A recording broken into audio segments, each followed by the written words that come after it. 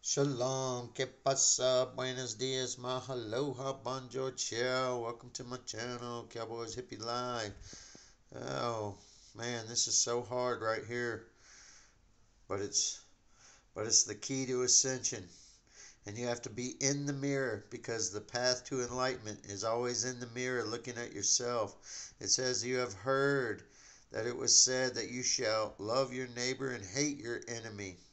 He says, "But I say to you, love your enemies, bless those who curse you, do good to those who hate you, pray for those who spitefully use you and persecute you, that you may be sons of your Father in heaven.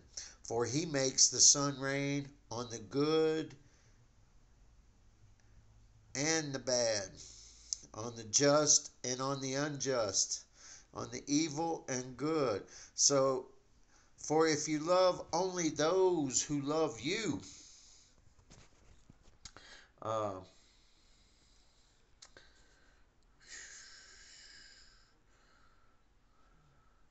oh yeah, for if you love those who love you, what reward have you? Okay, do not even the tax collectors do the same? And if you only greet your brethren, okay, only, it says, what do you have? It says, not even the tax collectors, but to be perfect, you got to learn to love those that aren't lovable. All right, bring our Father's love. And it says, don't be divided from your brother in Thessalonians. Anyone that claims, because we're all on the same path, just at different levels. We're trying. We're all broken. So spread love out there. Be the light into the darkened world. Love your enemies to try and be perfect. Encourage one another. Exhort one another. Come together. Don't be divided. He says, don't be divided as him and the Father are not divided.